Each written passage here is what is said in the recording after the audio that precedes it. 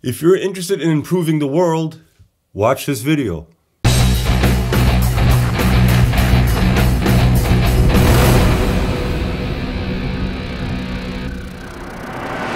So I'm going to explain what a worker co-op is in this video, but I'm going to do it in layman's terms. So it's really easy to understand. So I'm not going to get into little details. So what's a worker cooperative?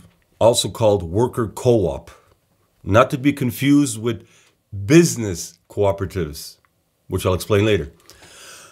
In my opinion, that worker cooperatives is the future of work. So here we go.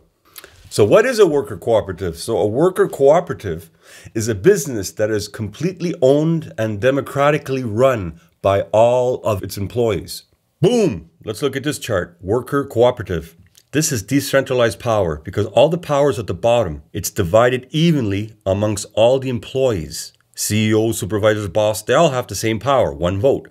So all the power is at the bottom, and then they decide what to do. At the top, the CEO has no extra power. He has as much power as everybody else. So all the power is at the bottom, and that's why it's called decentralized power. Another way for saying decentralized power is democracy, in my opinion. Now, when I say the employees vote on everything, it doesn't mean they're going to make decisions that the CEO would make. The CEO has a job. The managers have a job to do. The CEO, he's going to maybe trying to get the best price on products that they have to order, making new contracts with people to get parts in so they can make whatever they're making.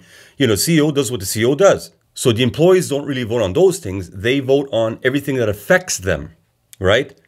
Their salary, vacation time, when they come in, all that stuff. So of course, in a worker cooperative, there's still the CEO, there's still the manager, except they don't have extra power over you. If you watch my Wisdom of Crowds video, it scientifically proves that that's what we want. That's what we need in the workplace. Better chance at succeeding. We need everybody to make decisions.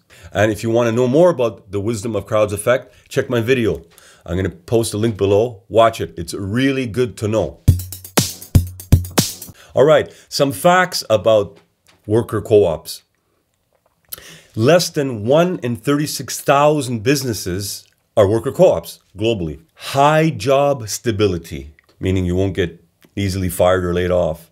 The number one priority, actually, for a co-op is to employ people, not to make profit. Employees hire and fire everyone, including the manager, CEOs, and bosses. Employees find themselves having a level of dignity and quality of life rarely possible through traditional means. Employees vote on everything from salary, vacation time, working hours, to hiring and firing of other employees, including the managers and CEOs. Co-ops are becoming more popular around the world, and in my opinion, is the future of work. So let's say you watch this video and it interests you. You want to know more about worker co-ops. Well, don't just search, if you're going to do some searching and research, don't search for keyword like co-ops or cooperatives. The reason why you shouldn't do that is because you're going to get results back from the search engine. Most of it is going to be business cooperatives, not worker cooperatives. So there's a difference, and I'll tell you what it is. So a business co-op is like a credit union. Credit unions are not as evil as banks. Banks and credit unions are not the same thing. It's better to go with a credit union for reasons that I'm not going to list all here. But one thing that I found out about credit unions is if you put money in the bank, okay, first of all, when you put money in the bank, a regular bank, that money is not yours anymore.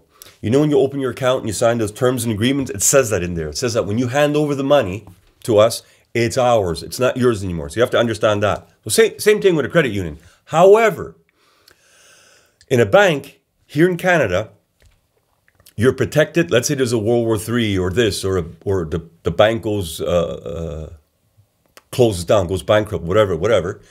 A disaster happens. You're only protected for $100,000 in a bank.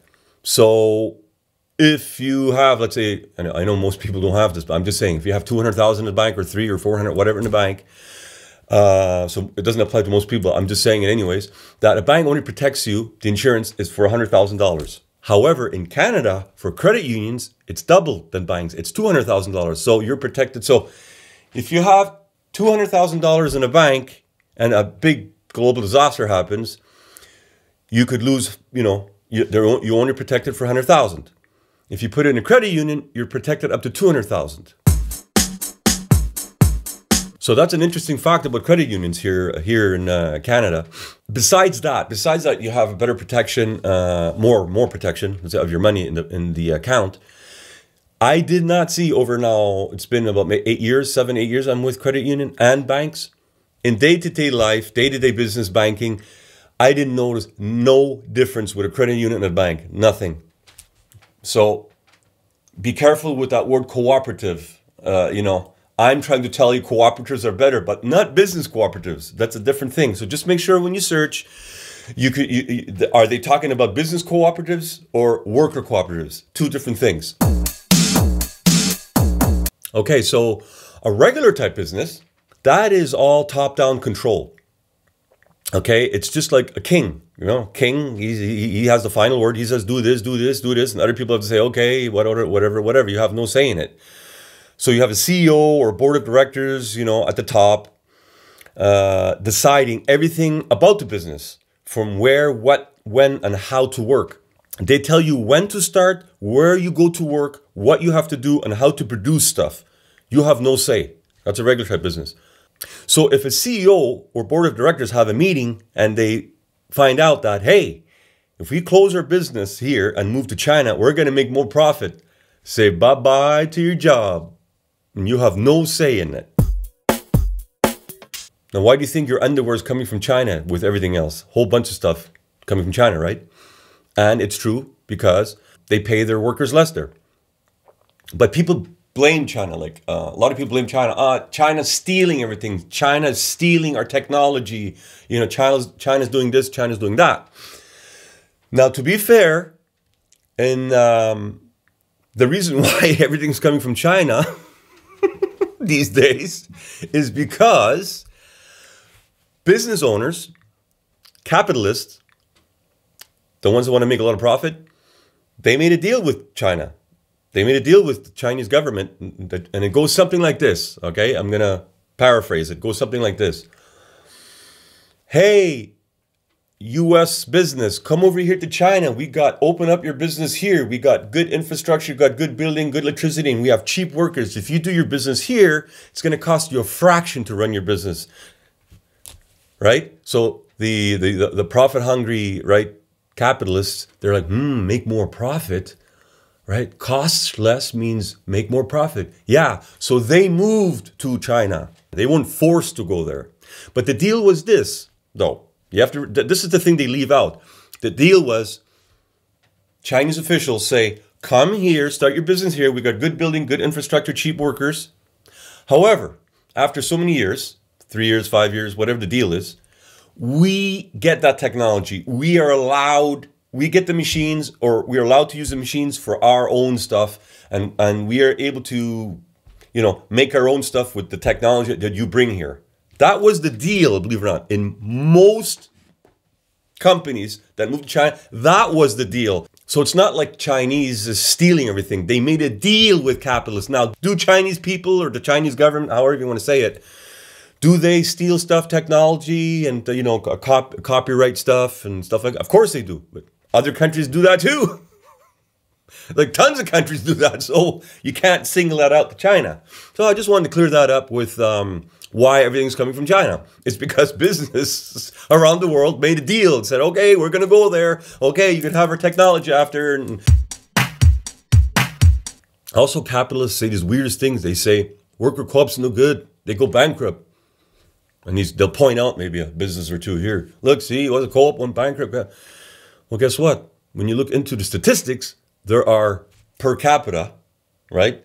The ratio. There's more companies that are capitalistic, standard type businesses that go bankrupt in co-ops. Don't get fooled by that one. And plus, the science of wisdom of crowds proves that when more people make decisions, the average answer is the best. It's better than experts. It's better than a few people. Go. If you are interested in consciousness, spirituality, extraterrestrials, quantum physics,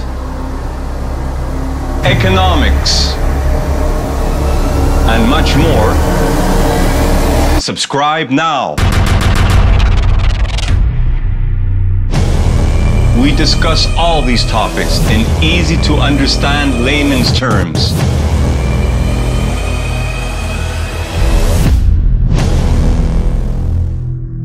Subscribe now. How was that? We're still rolling.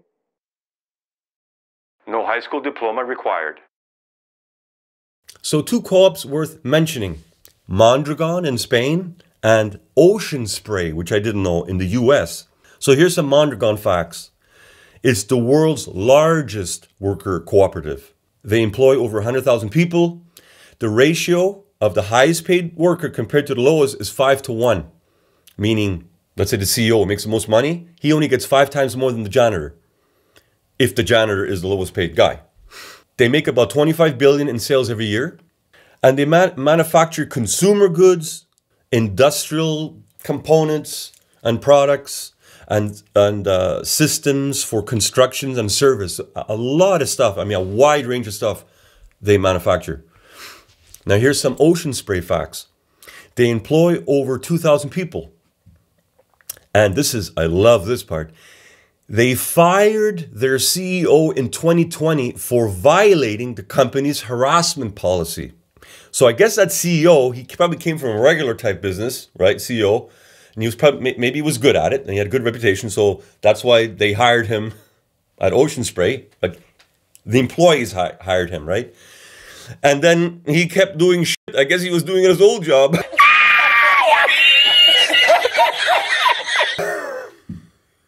And they fired him. The employees said, get the fuck out of here.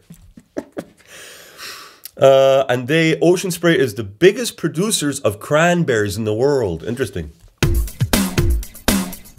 Now that I explained what co-ops are, now, what's capitalism?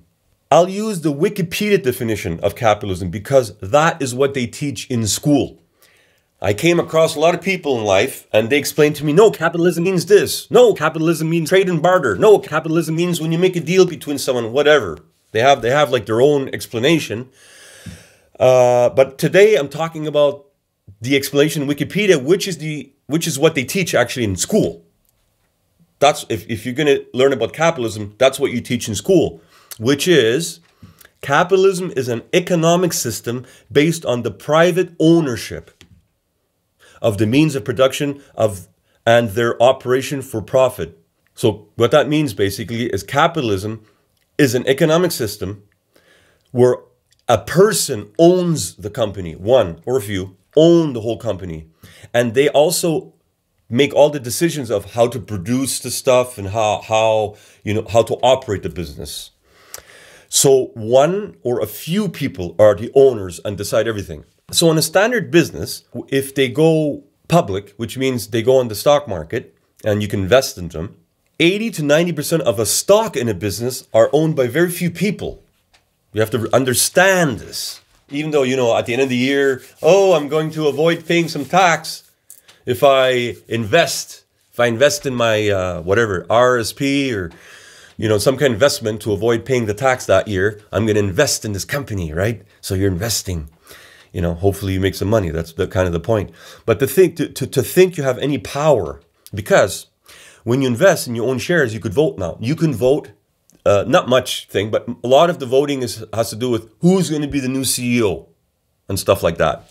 And there's some other issues that the stockholders can vote on. However, it works like this. It's 1 vote per share. So if you have 50 shares or something, or your grandma died and left you 100 shares in the will, usually there's hundreds, thousands, millions of shares in the company, and most of those shares are owned by very few people. So they get to vote hundreds of thousands of times on the same issue. So if they vote on something, they get 100,000 votes, hundreds of thousands, if not millions of votes. You get 100 if you have 100 shares. So 100 votes, let's say, you say, I want this guy to be in charge. And everybody else votes. Basically what I'm saying is it's worth shit in terms of controlling the company. It's basically, you have no say. Also to continue, the board of directors want to make sure the CEO, right, makes as much profit as possible. It's the number one goal. And it's centralized power. And the ratio of highest paid worker compared to lowest paid worker is usually more than 100 to 1. And often over 300 to 1. So let's just take the 100 to 1. So the CEO makes 100 times more every week, every time, every year, every month, whatever, every time he gets paid, than, let's say, the lowest guy. I'll just throw janitors. I hope I'm not insulting any janitors out there, but in a building usually, I don't know what the lowest paid worker is, but I'm just saying janitor. Maybe they're not the lowest paid workers, but whatever. No insult to janitors. Okay, let's compare now a worker cooperative compared to a standard type business, capitalist type business. In a workers' co-op, the employee is part owner, make all the decisions, and they vote on everything, including salary, vacation time, and firing and hiring of the managers and CEO. Get that through your head, that you have that power in a cooperative. In a private business, the owner or CEO or board of directors or boss makes all the decisions on everything. Employees vote on nothing. Now, you might say, that's not true because I work at this company and they gave me 100 shares, which is worth shit. And I get to vote on some things, that could be true. But for 99.99999% of businesses, that's not true. So I'm talking about most companies. In a workers' co-op, the ratio of the highest paid worker and the lowest paid worker is usually less than 10 to 1. In a private business, the ratio of the highest paid worker compared to the lowest is usually over 100 to 1. In a workers' co-op, the main goal is to keep the company alive and people employed. In a private business, the main goal is to make as much profit as possible. So the thing about the workers' co-op, the main goal is to keep the company alive and people employed. That's something new. I just found out too, and it's like blows my mind. That's like the philosophy behind worker co-ops, right? It's not like, get bigger and bigger and bigger and overtake the world. It's to keep people employed, which is pretty cool. So another thing is this, because I'm critiquing capitalism or making fun of capitalism, whatever, a lot of people are going to point at me and say, you're Chinese communist there. You're a Chinese communist. And that's funny. That's funny. Because no, I'm not a Chinese communist. Actually, I'm going to prove it right now that I'm not. And there's a big reason for that, which I'm about to show you. Let's look at for a second in China, Chinese communist system, the China's government system. Okay, it's basically a dictatorship, which you already heard of. So it's top-down control, right? Citizens have no say on things, basically. If you don't like it, you could move out. Yes, you can move out of China if you don't like it. Now, there are some towns that it's almost impossible to do, but the overwhelming majority of the population, over 95%, they can move out anytime they want, just to let you know. So let's take a look at the chart here. So this is Chinese communism. That's centralized power. There is such thing as democratic communism, but this video is not about that. This is about how it is in China right now. So as you can see, it's centralized power. You got the president or dictator at the top, and then everybody underneath, has less power, less power, less power, less power. And then at the bottom there, as you can see, no power. All the citizens of China, no power. So the lower you go in this, you have no power, and you go up to the top, that's where all the power is. It controls. So you have one guy or a few people controlling, well, in China, billions. So now let's look at a regular type business. So this is a standard type business, and that's centralized power. At the top, you have the CEO, board of directors, stockholders, or owner. They're the dictator. They tell everybody underneath what to do. Then they tell them what to do. So you're at the top, you have all the power. Bottom, which is the employees, no power. So you have one or a few people controlling everybody else. Who knows how big the company is? If the company has 100,000 employees, it controls 100,000. If it has 1,000 employees or 100, then one guy controls 100 employees. If you don't like it, you can quit. That's what the deal is. If you don't like it, you can quit and go to, you could quit and then work for another dictator. That's basically it. If you don't like it there, if you don't like the king there, the dictator there, top-down control there, if you don't like that centralized power, you could trade that, swap it for another centralized power. Go work for somebody else. Still the same thing, top-down control, you have no say. Or you could open up your own company and now you're the leader. Yeah, you're the top-down control. You're the dictator. Or you could do that. Or you could have a brain and, morals and ethics and say, you know what? I'm going to start a cooperative, a workers' cooperative. So this is it. This is the thing why I criticize. This is a big, big, big thing why I criticize capitalism. It's not because I'm a Chinese communist. Check this out. Let's compare China and capitalism.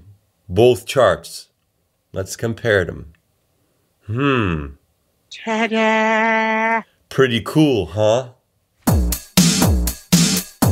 Also, there is not really, kind of like capitalism, there's no really one rule of how to do it, right? You could have like some businesses in capitalism have one owner, some have two owners, some have 5 or 10. There's a share, sometimes it's a family-run business and so forth. And there's different variations. It's still top-down control, all that, but there's different variations.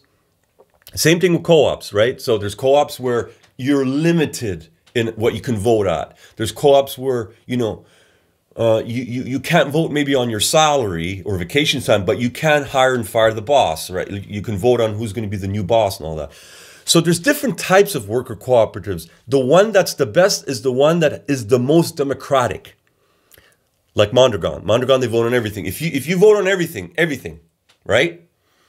Salary, vacation time, this, that, when to come in, when we should be working, when should the business be open, is it Monday to Friday, Tuesday to Saturday, is it 7 days a week, 4 days a week, all that stuff. You have to be able to vote on all that stuff. The best co-op is the one that's the most democratic. That's the best co-op. So if you're interested in co-ops, keep that in mind. You don't want to give away power. Why would you want to give away power? It completely goes against the science of wisdom of crowds. You got to have a lot of people. Everybody has equal power.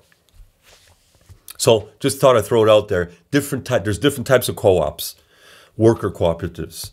So how to start a co-op? So let's say you want to start a co-op and you have,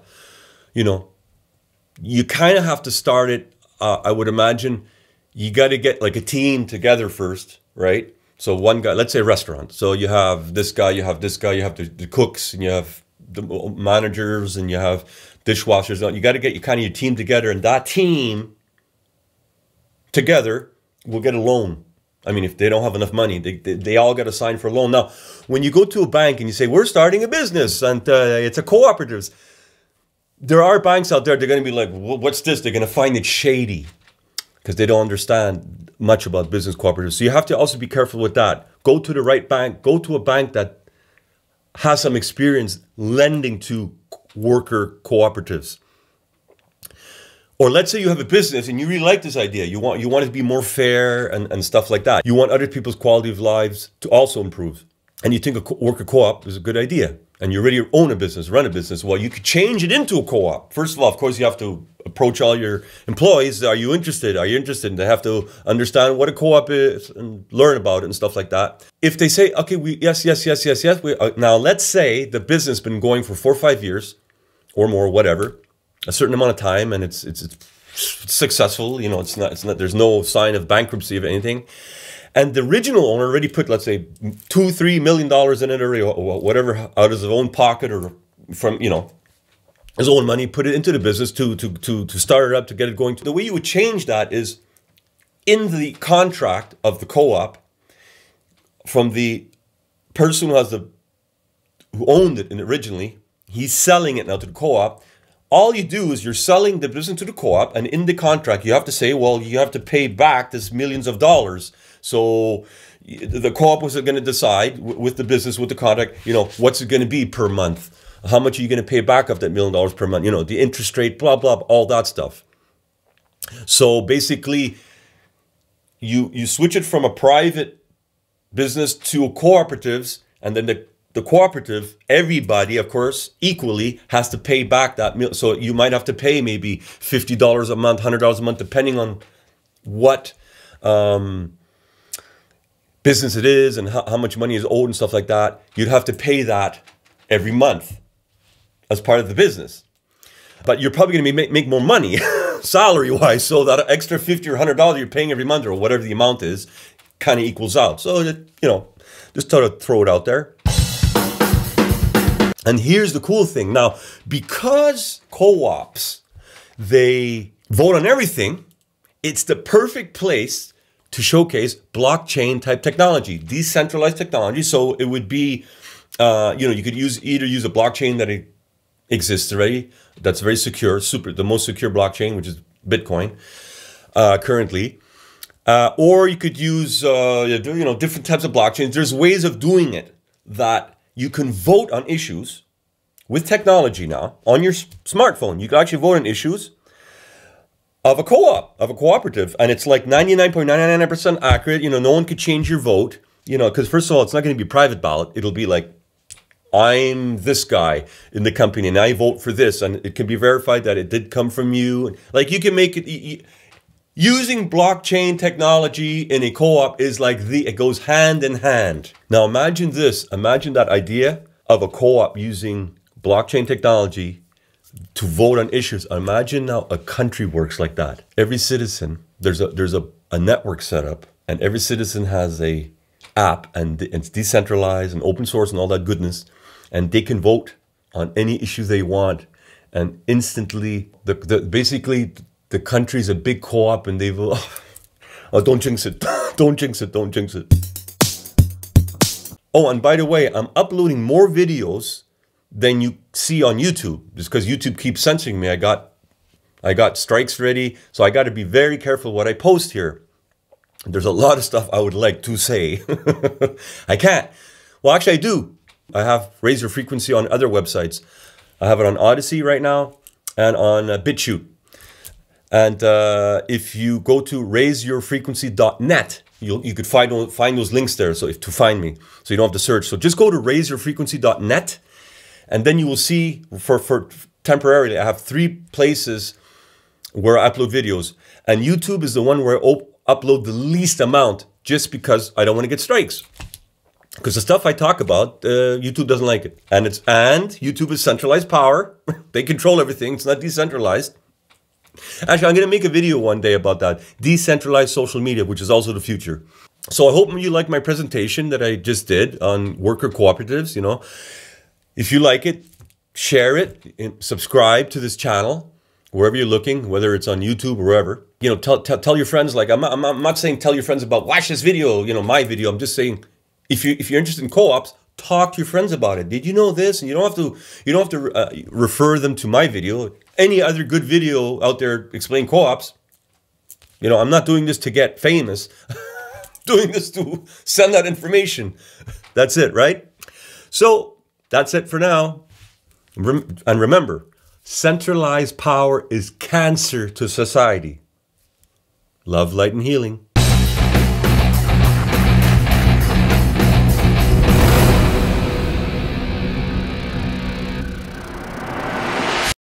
So if you're interested in,